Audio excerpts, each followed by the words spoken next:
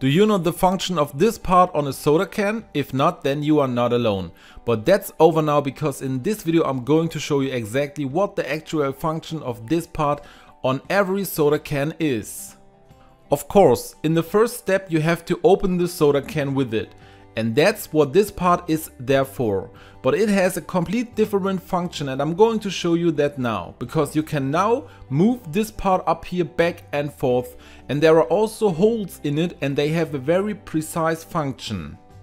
Because as you can see now, I can move this piece here a little bit so that it is in front of the opening, and that has a very precise background. Because it solves a problem that you certainly know and have certainly had before.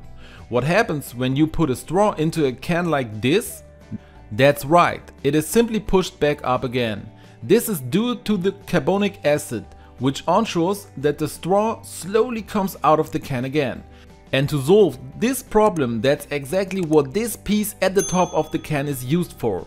Because here you can pass the straw through one of these holes and then, for example, clamp it to the side of the can so that the straw doesn't come out again. Or you have a straw that is a little thicker, for example, so that it simply has to be put through the hole and won't come up again. And that is actually the actual function of this clip on every can. And did you already know all this? Feel free to tell me about it in the comments. Would you also like to know why you should spray WD-40 on the fridge?